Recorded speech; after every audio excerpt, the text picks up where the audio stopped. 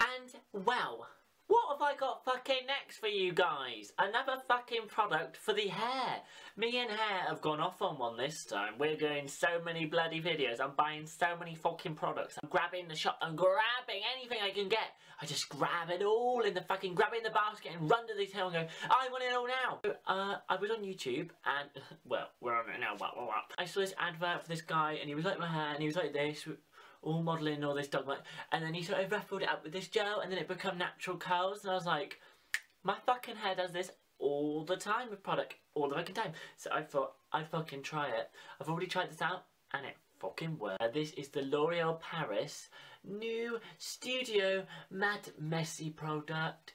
It is a shine-free sponge. Now, I'm all into natural because if you look at me, I'm fucking natural, bitch.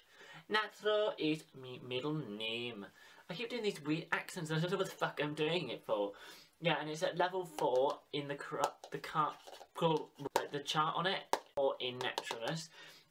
And it's a messy matte because people like this sort of beach textured feel to your hair. Use just the top of it, and look, it is a sponge. Ah, no, falling out! No, it's not falling out. It's not falling out.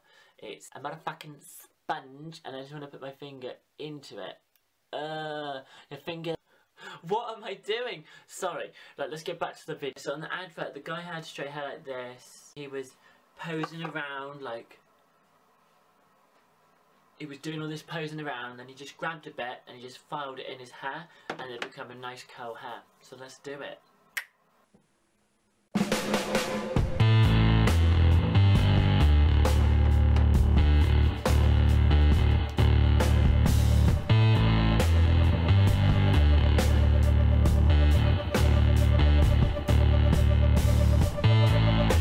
So it went something like that. I would use a little bit more, which physically is sponge basically, and it comes out quite evenly nice on the hands, like really white, pasty, and I feel like the texture is really good. Like, you can tell it's going to last a long time. Like on the advert, he just sort of scrunched around.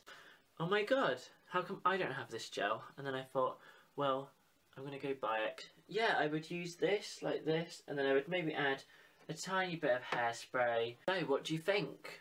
I think it's fucking done exactly my old sort of haggis sort of hairstyle. Very scene, like, you could get away with a scene sort of hair. Like, scrunch it in, scrunch it around. The one in the video he went for was more of a, it was downwards, like curls like this.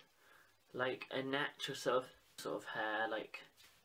So I would, to get a model sort of hair, it's really like, it's nothing seen or anything. That was more seen hair I did first.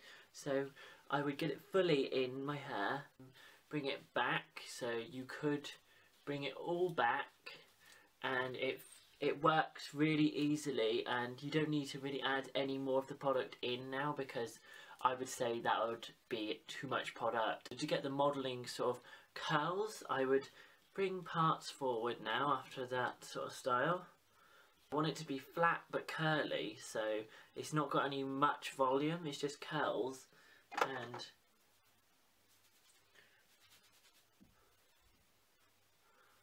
I'm too straight for this, I'm sorry. Hair is too straight. I'm gonna add a little bit more in. There is a sort of natural, natural sort of look, like less seen, more like you could do a little parting, sort of more modelly, like it's more natural sort of guy, because most guys wouldn't go for a scene look, they would go for more texturized sort of gum hair. You're probably like, I'm gonna turn him off now. Don't do that, please.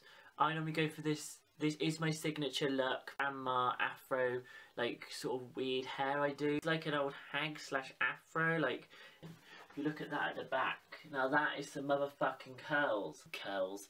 Oh my god, I'm a hag! Hag on YouTube on acid! Oh my god, I love being a hag on Tron. I love L'Oreal Paris, you fucking retard bitch.